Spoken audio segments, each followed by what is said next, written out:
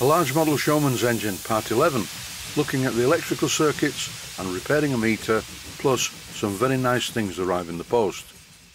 In this clip I've made a special tool to clean the commutator on the Dynamo. All it is a small piece of Scotch-Brite taped to a stick using masking tape. All I had to do was run the engine on compressed air and just touch this on the commutator and it cleaned it up. This is a box of springs, because I need a new spring for one of the switches, because you can see that the original spring's just been slightly overstretched. The three switches on the electrical control panel have springs like this.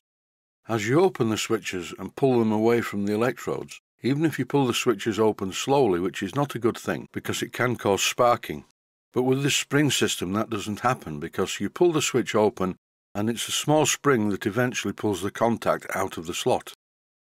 A very simple but useful principle. In this clip you can see the new spring fitted to the switch at the right hand side. There is a problem with the meter at the right hand side as well. The glass of the meter is very loose. At first I thought it was cracked, but no, luckily it's not. Time to take off the control panel so I can remove the meter and repair it. And here is a reverse view of the meter that is damaged. Most of the crimped connectors look okay, apart from one, which needs replacing. The meter is bolted to the Paxilin plate using 3 bolts, which I removed. And now here is the meter on the bench on a cloth. After I removed another 3 countersunk bolts from around the perimeter, the cover lifted off the mechanism and you can see what the problem is. The glass has become unglued and is floating about in the housing. I cleaned up both the face of the meter and the glass using methylated spirits. I'm being very careful not to cut myself because the edges of this glass are quite sharp. I'm removing the old adhesive. It was very tenacious stuff and in the end I removed it using a Stanley knife blade. I really don't know what this adhesive is. It's not soft at all, it's very hard and brittle. So it has to go. In this clip I'm showing the glass once I removed the adhesive. Progress so far, I've cleaned the housing and the piece of glass, as well as the face of the mechanism using methylated spirits. Time to stick the glass back in position in the housing. My adhesive of choice for this job is JB Weld, which is a 2-pack epoxy resin mix and it's very strong. As you've just seen, I mixed a small quantity of JB Weld on a piece of cardboard and I've applied it to the inside of the housing. Once I pressed the glass in place, I then cleaned the glass both sides using more methylated spirits. And it is of course very important to clean off the JB Weld before it sets. I'm using 24-hour JB Weld, so there's no rush or stress to get it into position before it sets. Before the JB Weld had set, I reassembled the meter and then I sat it on top of the traction engine again on a piece of cloth, upside down, and left it there for 24 hours. Painting this traction engine is a bit like painting the Forth Bridge. It's so big relative to the stuff that I normally paint, and it's taking ages. And I'm still using a small brush because, as I've said many times, small brushes leave small brush marks. This is actually a slightly larger brush than I would normally use. But I'm getting there slowly but surely. Unfortunately, this is the last bit of paint. I'm waiting for some more to arrive. This morning, some really good things arrived in the post.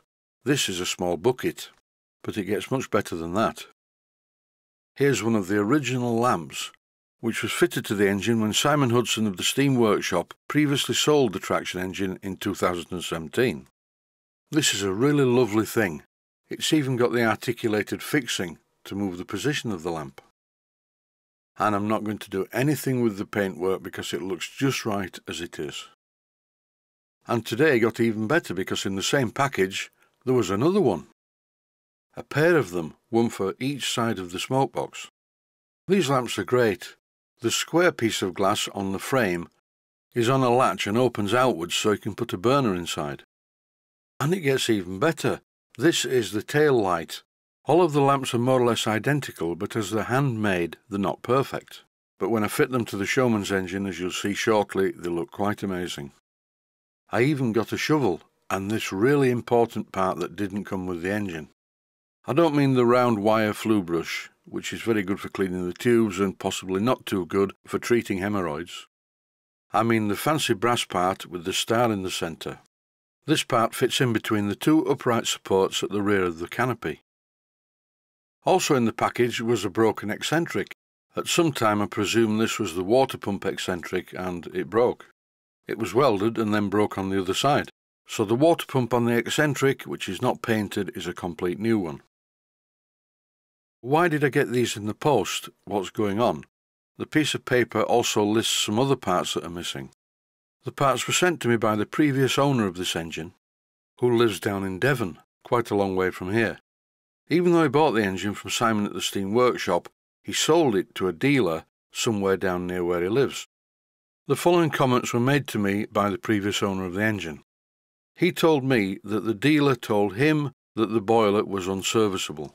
So in the end, he actually lost quite a lot of money on the engine. So he kept back some of the parts to try and reduce his loss. Simon bought the engine from this other dealer, and then I bought the engine from Simon, and everything's fine. There's nothing wrong with the boiler.